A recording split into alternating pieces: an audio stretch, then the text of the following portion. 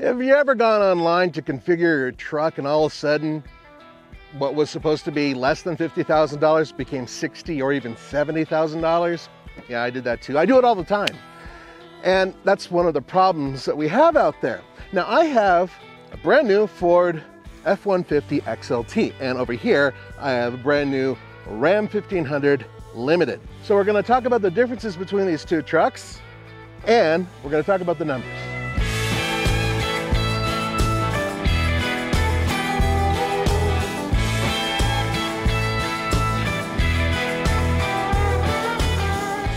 This is weird. You have a big old 5.7 liter Hemi V8 over here, and you have a twin turbocharged V6 3.5 liter EcoBoost over here. Very different engines, very different powertrains. They both average 19 mpg combined. Isn't that crazy? All right, let's have a look over here at the Ford. Now, Ford has been in the EcoBoost business actually for quite some time now. And this one puts out 400 horsepower and 500 foot-pounds of torque. Whew. As it's configured with that 10-speed automatic transmission, and this is a four-wheel drive model, it gets 17 miles per gallon city, 23 miles per gallon highway, and as I said before, 19 miles per gallon combined. Now let's have a look over here at the big old Hemi. Now this isn't just a 5.7 liter Hemi, no, it has e-torque. And we've said it before, we don't really find e-torque to be particularly good. It is a very mild hybrid system. Basically the way it works, it kind of gives you a little extra push from a stop, and then the engine kicks in and it's supposed to help you with fuel mileage. Once again, we've just never seen it to be very effective. It's also kind of, it works with the starter. It's, yeah, it is. Okay, anyway, the point is that not a lot of choices anymore with Ram in terms of powertrains. Now this one puts out 395 horsepower, 410 pound-feet of torque. We found that the 5.7 to be a very robust, flexible engine in its current state. Four-wheel drive, up to an 8-speed automatic transmission, 18 miles per gallon city, 22 miles per gallon highway. So it's interesting to see that both of these engines, despite the fact that they're so different, 2 less extra cylinders, but there's twin turbocharger, 2 more cylinders, and this e-torque system, they both are as efficient. Of course, that really depends on the driver, doesn't it? Let's talk about the design.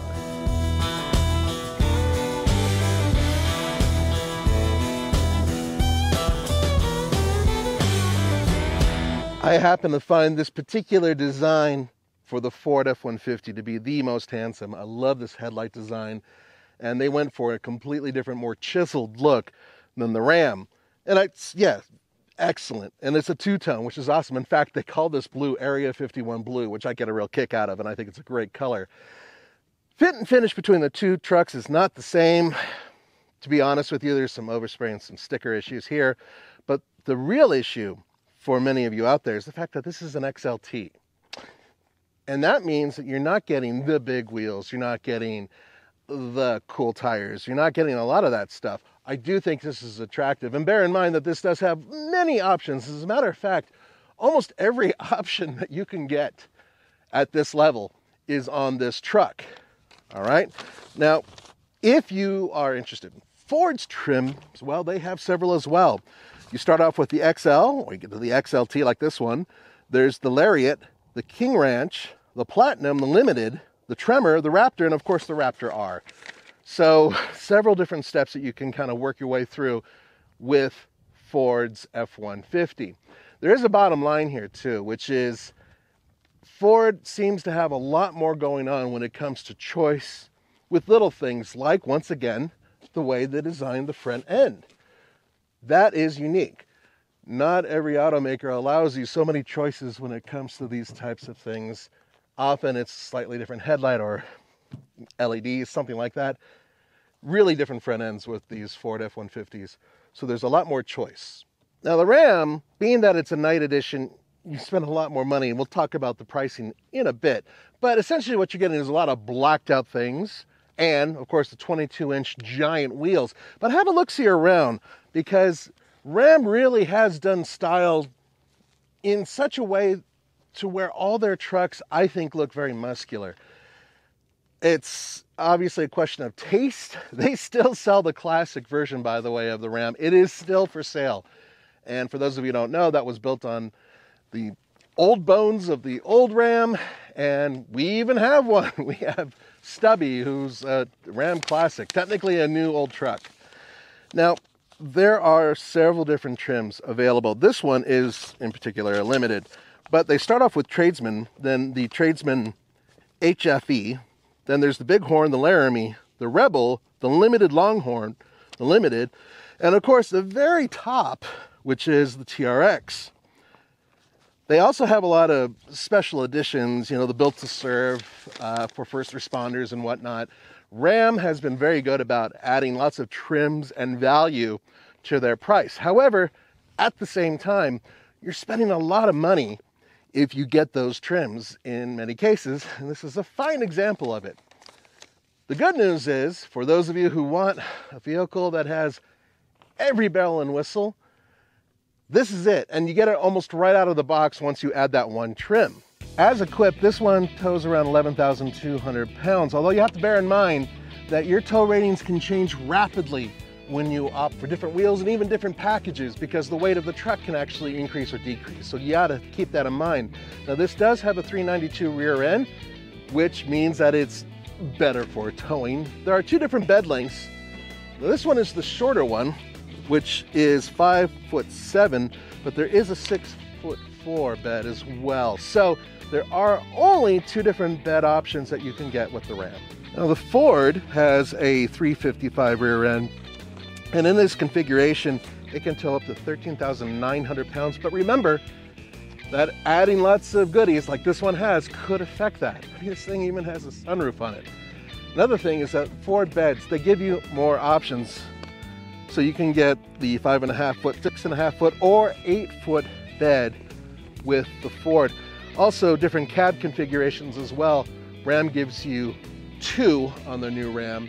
Ford gives you 3. So you have the Super Crew, like this one, you have the regular, and finally you have the Super Cab. Would you believe? Cloth seats. I don't mind cloth seats personally, but there are a lot of people out there who are thinking, wait a minute, you spent how much and you have cloth seats? But they are heated. Now, the Ford interior has improved vastly over the years.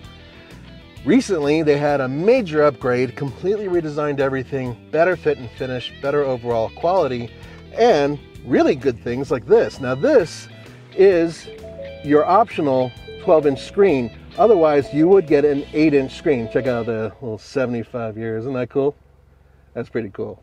You do have, of course, your internal display here, which I think is very clear, and I'm grateful that they show all of these different types of temperature, everything else right up there, very easy to see when you're on the road.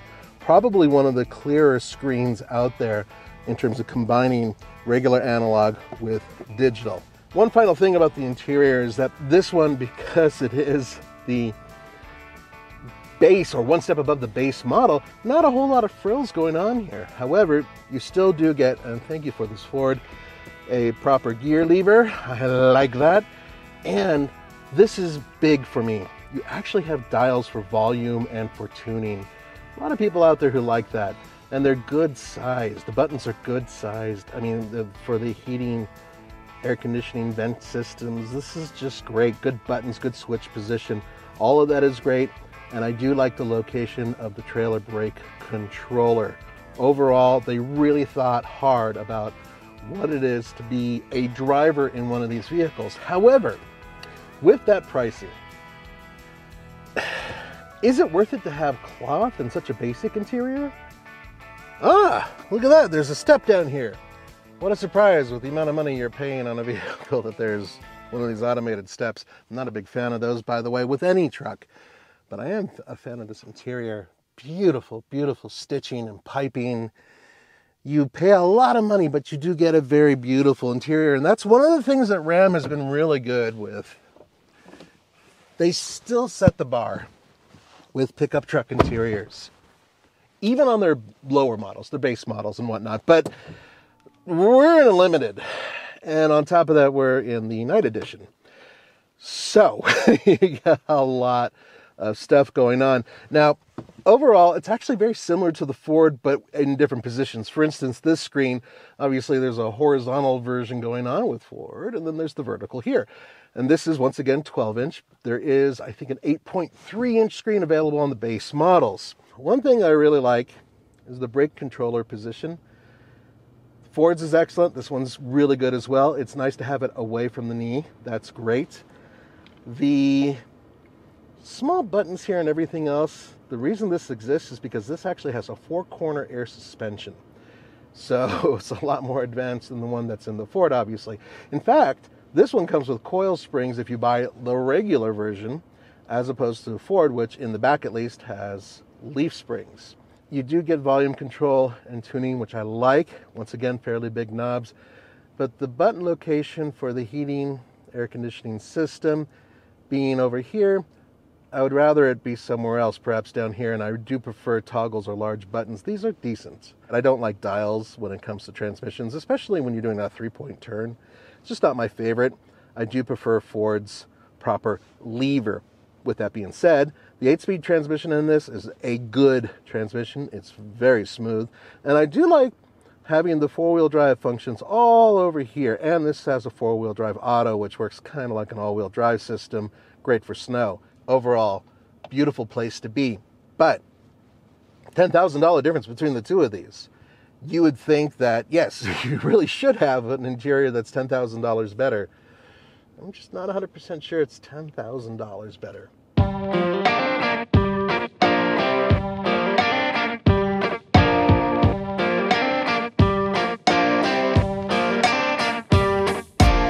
right, I hope you're sitting down. I hope you're braced. And I hope you haven't had a sip of coffee, or in Roman's case, tea, because you're going to spit it out. Why? Because I'm going to show you the sticker for the Ford. Come on over here. Look at my thumb. That says $68,755 for a Ford F-150 XLT. Once again, the XLT is just a step above the XL, which is their entry-level version of this truck. They basically crammed in every single option you can get. So your starting price for a truck like this, for this package with the 145-inch wheelbase, with that color, with 4-wheel drive, remember this is a 4x4, so that definitely pops up the price, starts at $50,220. A little bit more reasonable. And the amount of options, $18,990, which is insane. So what are you paying for? Well, for one thing, you actually pay up for that EcoBoost. That is more expensive. That's $2,735. It's a Heritage Edition. That's $1,975. And that gives you the all-terrain tires, the 20-inch 6-spoke alloy wheels. And then we move on to the Ford Copilot 360, which is $750. The twin panel moonroof, which is $1,495. Auto start stop, $995. The maximum trailer tow package is $2,215. By the way, this truck actually has discounts on it, or else it would be over $71,000. So you have to keep that in mind. Once again, the total according to Ford, and this is the MSRP, $68,755. And if you thought the Ford was painful? Yeah. This one's a little bit more expensive. About $10,000 more. This truck, as it sits, total MSRP, $78,770. That's a lot of dough for a pickup truck. Now, let's talk about what you get for that. Now, remember, this is the limited crew cab 4x4. So that's how it starts. And you get a lot of stuff standard because the base price is $65,985. Then you work over to the customer preferred equipment 27M group, which gives you the trailer tow group, trailer light. It's funny, it doesn't really give you the trailer mirrors. Ford does. Anyway, that's a $1,095 package. The clear coat, by the way, is $200 if you were wondering. The Night Edition. Now that's what's going to give you these big 22-inch wheels, a 12-speaker Harman Kardon premium sound system, the Sports Performance hood, tow hooks, black headlight bezels, $3,995. Bam! And then it also has the limited level 1 equipment group, which gives you the heads-up display, digital rear view mirror, which I really do like, pedestrian emergency braking, adaptive cruise control, lane keep assist, parallel parking, blah, blah, blah, $3,495. And then there's also the 392 rear axle for $95. I would have thought that would be part of the tow package group, but nickel and diming you is what all automakers do. And I absolutely, positively believe that you can get a truck as good as this or as good as that Ford for a lot less. The question is, are you willing to lay off and not click every icon that pops up? It's so hard to do because one of the things they do is they'll say, oh, your payment only went up $10 a month or $20 a month. You can afford this package. Yeah, you might want to think about it.